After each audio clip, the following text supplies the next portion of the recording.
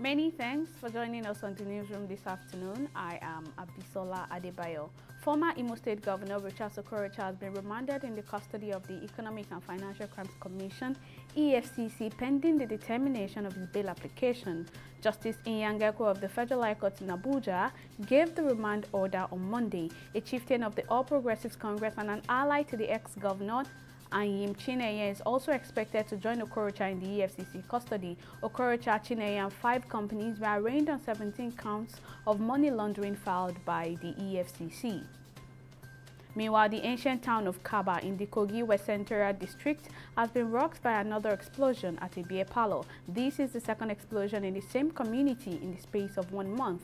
The explosion was said to have occurred on Sunday night at a beer parlor joint opposite a police station. The first explosion, which generated controversies as to whether it was a bomb or a gas cylinder, occurred on May 11 at a beer parlor around Lewu Junction in Kaba town. Meanwhile, the command's public relations officer, Williams Aya, who confirmed the incident, said there was no casualty in Sunday's explosion. Nigeria has recorded its first death from monkeypox disease since the beginning of the year 2022, the nation's Disease Outbreak Management Agency has announced. In the last 5 months, Nigeria Center for Disease Control (NCDC) revealed that it has 21 cases from 9 states and the Federal Capital Territory (FCT). Giving updates about the infection in a statement on Sunday, NCDC Director General Dr. Ifedayo Adetifa explained that the death was reported in a 40-year-old patient who had underlying comorbidity and was on immunosuppressive medications. He thereafter added that among the 21 cases reported so far, there has been no evidence of any new or unusual transmission of the virus, nor changes in its clinical manifestations documented. Kenyan President Uhuru Kenyatta has rallied Kenyans to continue being cautious of COVID-19. Kenyatta added that despite the relaxation of COVID-19 disease containment measures, the danger of infection spreading still lurks. The head of state spoke on Sunday at the State House, Nairobi, when he presided over the 92nd inspection parade of the St. John Ambulance Kenya, where he announced a 150 million shillings annual government sponsorship for the organization. The president, who is the chief patron of the humanitarian institution, challenged it to include more young people in its activities by engaging learning institutions at primary, secondary, and tertiary levels.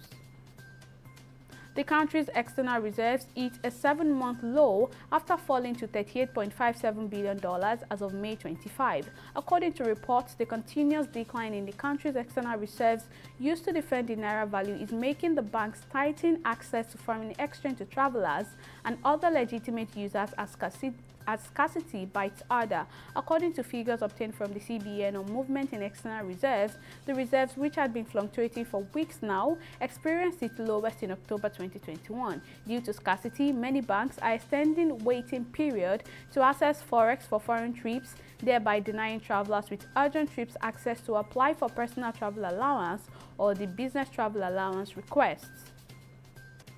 Russian subscribers have lost access to streaming giant Netflix in the latest pullout of a Western company over the conflict in Ukraine. The Netflix site and apps were no longer available from Friday, and the Netflix spokesperson confirmed that subscribers no longer had access. The US-based platform announced in early March that it was withdrawing from Russia after Moscow sent thousands of troops into pro-Western Ukraine. The spokesperson said the company had waited until the end of the current billing cycle before cutting off customers.